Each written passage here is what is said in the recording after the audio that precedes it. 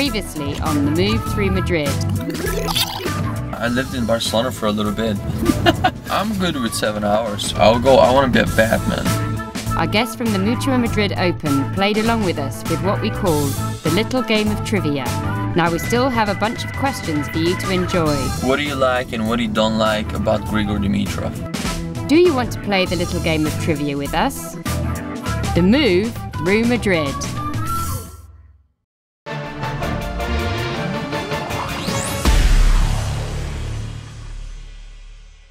What do you like and what do you don't like about Grigor Dimitrov? Everyone calls him Mini Federer, and I think that's true because he plays similar and also amazing backhand. It's great that he's combining those things together. What are you more, a cat or a dog person? I'm sure I'm a dog person. When I was still living in my hometown, I had 3 dogs. I love dogs so much, and I miss being at home and being with my dogs. How many credit cards do you have? How often do you use them?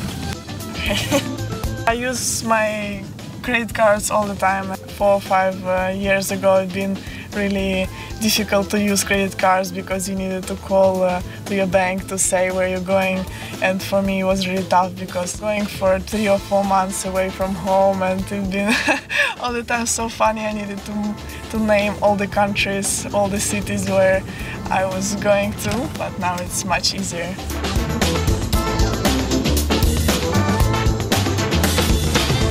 If you could have one superpower, which would you choose?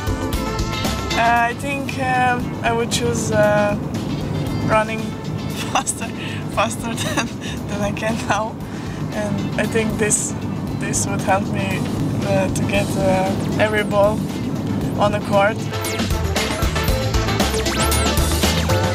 What are some of the wild animals you ever touched? I touched, it was in Australia, it was snake and a crocodile. Really weird feeling because I'm really scared of snakes and spiders. Why Madrid?